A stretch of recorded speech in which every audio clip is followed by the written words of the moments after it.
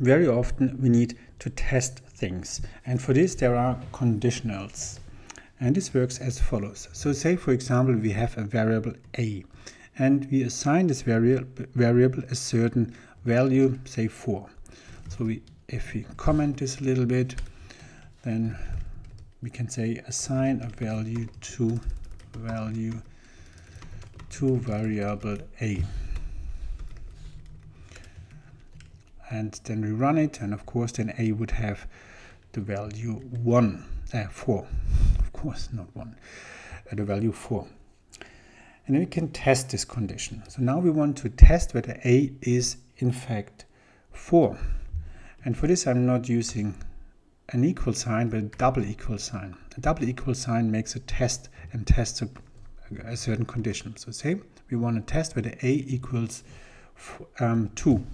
And I run it, and of course this is false, and this is also the result here. So this is a false result. So this would be testing a condition. And we can test whether a equals 4, and then of course we'll get true. And we can even do a little bit more. We can test whether a is smaller than 4, which is false. You can test whether it's smaller or equal than 4, which of course is then again true. And the same for larger, which is false, or larger and equal 4, which is then again true. So these are simple tests for conditions with this double equal sign. This is also possible with strings. So assume we have b and we assign p the name hello. And then we test it. Test whether b equals, and then I put in here, say hello. And you can think about whether this would work or not. It's not working because hello is not defined, because hello here is not a string, it's a variable. So Python expects that hello has a value, but it doesn't have a value. We never defined hello. So it would only work if you would define hello. For example, if it hello equals 4. Now hello has the value 4, and of course if I run this, it's wrong because b is not 4. But it's not what we wanted. We want to test whether it's a string. So this also needs to be a string then, and now if we run it, we don't get an error message, but we get a true, because of course b is hello. So if you test b, but it's hello, then this is the case.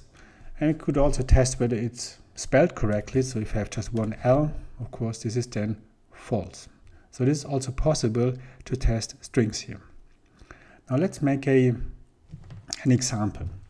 So say we want to test whether something is an olivine. So we have an analysis of MGO. Say this is 45. This is then in weight percent, an analysis in weight percent, and we want to test whether it's an olivine, and then the result, if it's an olivine, so if it's larger than 54%, it would be an olivine. If it's smaller than 54 weight percent, it would not be an olivine. And this we can test with a conditional. So if MGO is larger than 54 weight percent, we want to say it's an olivine. So we have an indent here, print olivine. Very simple, olivine. If it's not an olivine, so else, we don't need a condition here, else print not an olivine. Not an olivine. We could have also a condition here, but we don't need it. So we could also say else MGO smaller than whatever, and this would also work. But we only want to test if it's larger than 54, olivine, else not an olivine. We run it, and it's not an olivine because it is exactly 54, but larger than 54, so it's not an olivine. So if I put in here 56, then we get it's an olivine. So by this we can have a very simple test. So that's quite neat. Now let's say we also want to test whether this is a pyroxene. So if it is, say, not else, so after this test here, if MgO is larger 54 olivine, else if MgO is say smaller or equal to 54, then print pyroxene. So this is what we would like to have, and this is how it works, only that this is not called else if, but in short only elif. So just a concatenation of a contraption of else and if. Print pyroxene, else not in olivine, although this doesn't make a lot of sense. Something different maybe. Something different.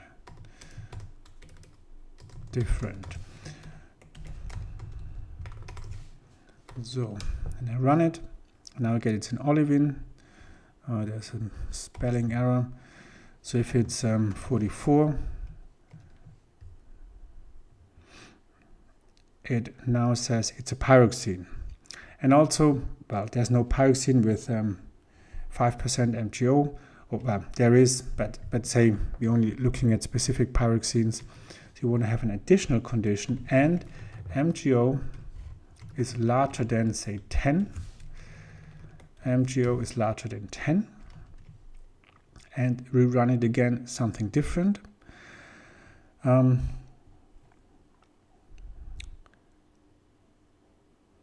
Because in this case, we need to put this in round brackets, otherwise this is not working here. You can't read it correctly, and now it works. So now MgO smaller than 54 and larger than 10, it's a pyroxene, and if it's now 5 here, then it's something different. And a final example, we can also do it with with strings. So for example, we have a plot, and the scaling of the plot is either linear or log. So if the scale of the plot equals linear, then print it's a linear scale, else check out the colons and the indents, else print it's a log scale, log scaling and linear scaling. And of course then I need to define scale. This might be, for example, linear.